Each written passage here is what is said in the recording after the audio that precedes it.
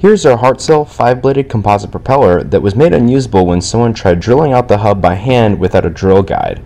So I will be repairing this propeller by filling in the holes with some West Systems 410 fairing filler mixed with WB400 resin. So this fairing filler is a super lightweight powder you mix in with the resin. It smells like peanut butter and looks kind of like peanut butter powder, but you wouldn't want to eat it.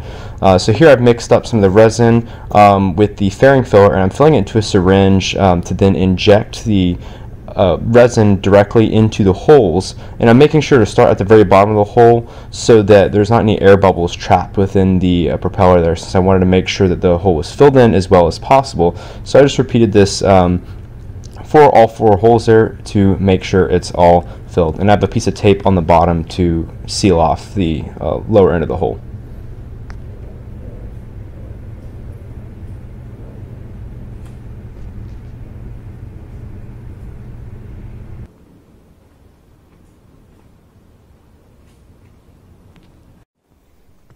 Alright, this is about 24 hours later. The epoxy is all cured. So you can go ahead and remove this backing tape.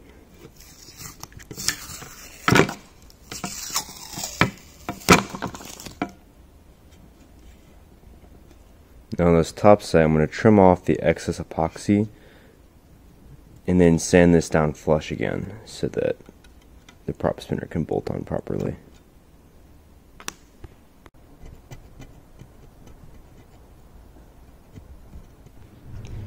Alright, so now that it's scraped flat, I'm installing the proper propeller drill guide onto the hub here, and I'm going to line it up so that the holes align up with where that fairing filler is. That way I'm not drilling out any more of the propeller's actual structure, and the fairing filler will just act to fill in the areas that were drilled off-center before. So I'll flip the propeller over, and the drill guide is attached securely in place using a little bolt and washer on the back side. That'll hopefully prevent it from scooting around and whatnot while it's in the drill press to drill those holes.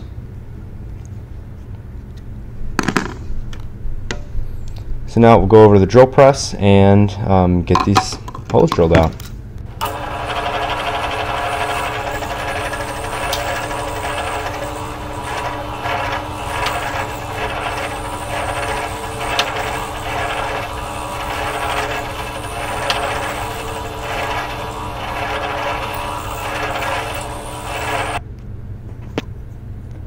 So now that we've finished drilling out the holes, you can already kind of see where the holes are slightly misaligned now from where the fairing filler is.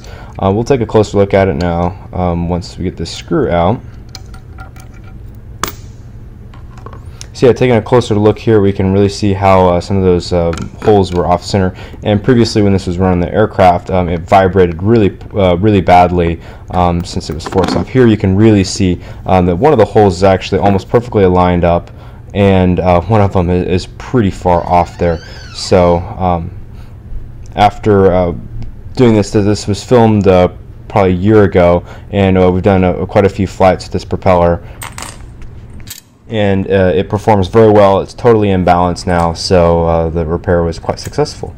And here we're just going to go ahead and install it onto the electric propulsor on this Muggin UAV for an upcoming flight test.